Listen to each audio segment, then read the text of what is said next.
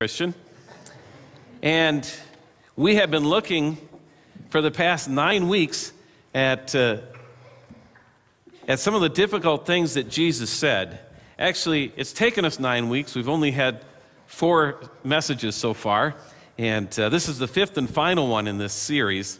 And we could probably go on and on because Jesus said so many things that are difficult and hard. But we're going to end today by looking at Jesus' words in Matthew 18. Here, Peter has a question for Jesus that we've maybe wanted to ask ourselves. How many times do I have to forgive my brother or sister in Christ who does me wrong? And being the good disciple that he is, Peter suggests an answer. He says, as many as 7 times? Should I forgive someone as many as 7 times? And of course, we know the answer to that. No, not 7 times. 7 times is way too many. At least that's the way we live, isn't it? Some of us live by a 0 tolerance rule. 1 slip up and you're done. There's no forgiveness. A little kindergartner eats a graham cracker into the shape of a gun 1 time, and he's permanently expelled and sent to counseling and labeled a dangerous psychopath. And we shake our heads at such foolishness from others, but how many times do we operate from the 0 tolerance rule in our own personal lives? If a neighbor or any church brother or sister or any family member crosses us even once, that's it. They're never forgiven. In terms of your relationship with them, it's a permanent no-fly list. Now, that's probably not usually the case. Most of us are willing to grant a second chance. We live by that second chance rule. But that's all you get. Fool me once, shame on you. Fool me twice, shame on me. Second time, and we're done. There's no forgiveness. Some of us live by the second chance rule. But most of us probably live by some version of the baseball rule. 3 strikes and you're out. 3 times and you've proved yourself to be a total loser, so I'm not going to waste any further time or attention on you. We'll have nothing to do with you. So when Peter suggests that maybe he should forgive as much as 7 times, he's already going way beyond the rules that we normally live by. And that's why we're almost dumbfounded when Jesus replies to him, no, not 7 times, but 77 times. Or as some translations read, 70 times 7 times. It's the multiplication rule, not the baseball rule. Take the biggest amount of times that you can imagine and then multiply it by 11 or 70 or whatever number. Doesn't matter because the number is not important. It's all beyond our imagination. It's multiplication to absurdity. And that's just the point. If you're still counting, then you don't really get it. Forgiveness is not about counting offenses. It's about changing a relationship. It's about reconciliation. Listen to what Jesus taught just before those words that we read about forgiveness. He says, if your brother or sister sins against you, go and show him his fault, just between the 2 of you. If they listen to you, you'll have won over your brother or sister. But if they will not listen, take 1 or 2 others along, so that every matter may be established by the testimony of 2 or 3 witnesses. And if they refuse to listen to them, tell it to the church. And if they refuse to listen even to the church, then treat them as you would a pagan or a tax collector. Some call this the rule of Christ. It's how to put a relationship between Christians back together when one has sinned against another. Because that's what God wants. Our forgiveness is just a means to an end.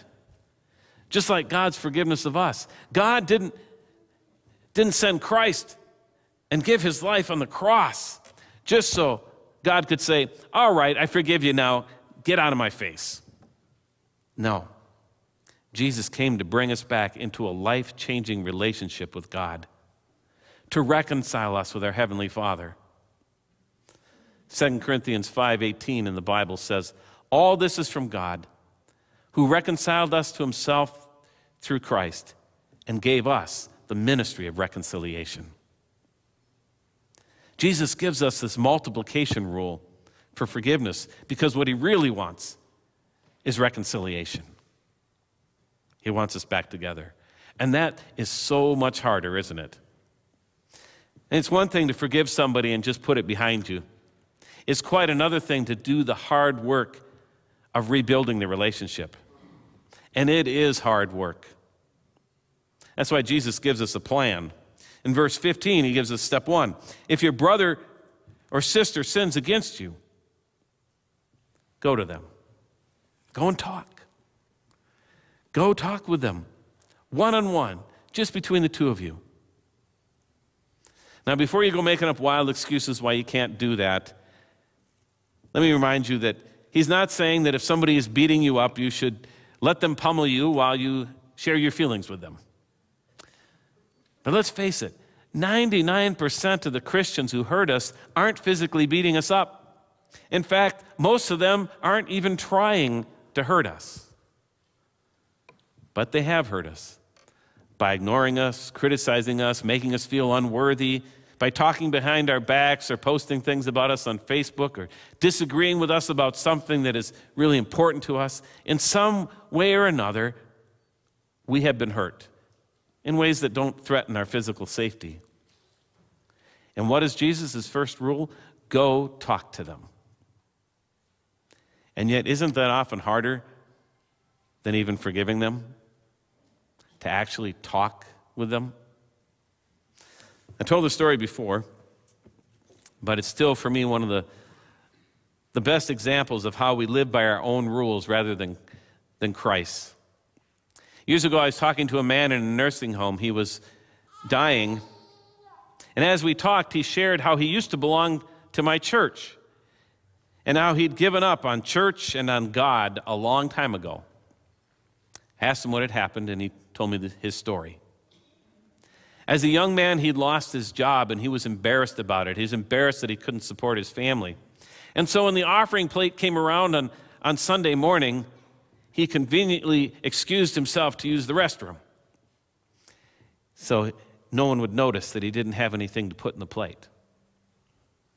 Well, the pastor had noticed, and as they were leaving, after the service and shaking hands, the pastor made a little joke. He said, I noticed you picked a real convenient time to use the restroom. Well, that comment really hurt that man. He was embarrassed. He was ashamed. He couldn't believe that the pastor would call attention to that. And so he went home angry and upset. And he waited for the pastor to apologize.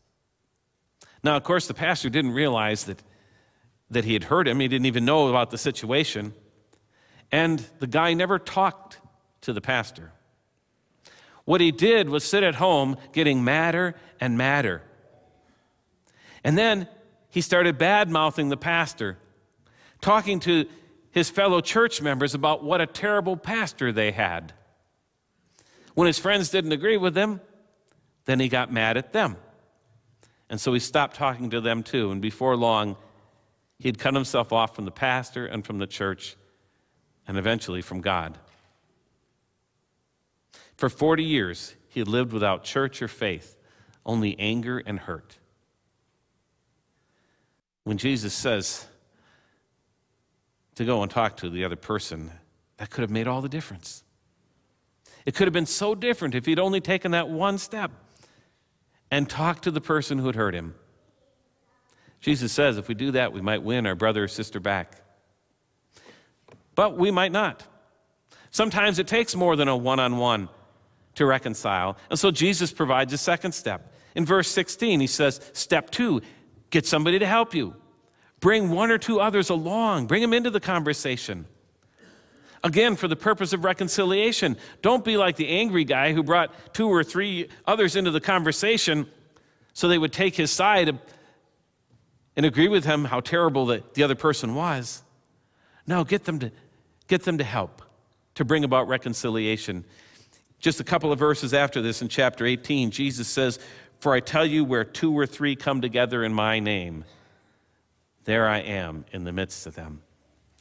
Go get a couple of others, and in the name of Jesus, come together and work towards reconciliation.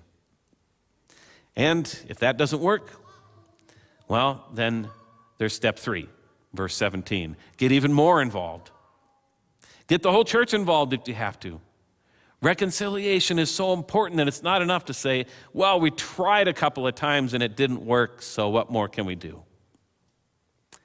And then finally, Jesus says, if you've gone to bat 3 times and struck out, if every attempt at reconciliation has been tried and failed, then he says there's step 4. Treat the person as a pagan or a tax collector. And how does Jesus treat tax collectors and sinners? He does everything he can to win them back to God. Jesus doesn't stop doing what's right.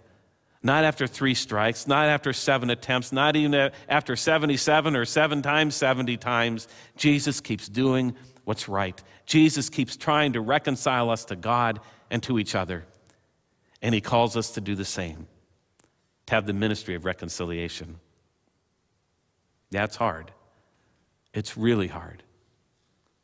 We can hardly believe that he tells us to do it. But we are called to never give up doing what's right. Not even if it takes us 7 times, 70 times. Now, as for that man that I talked about there at the nursing home, in the months before he died, he did reconcile with God and with the church that he'd rejected for so long, and it was a beautiful thing. Man, I think he had the best 3 months of his life while he was dying.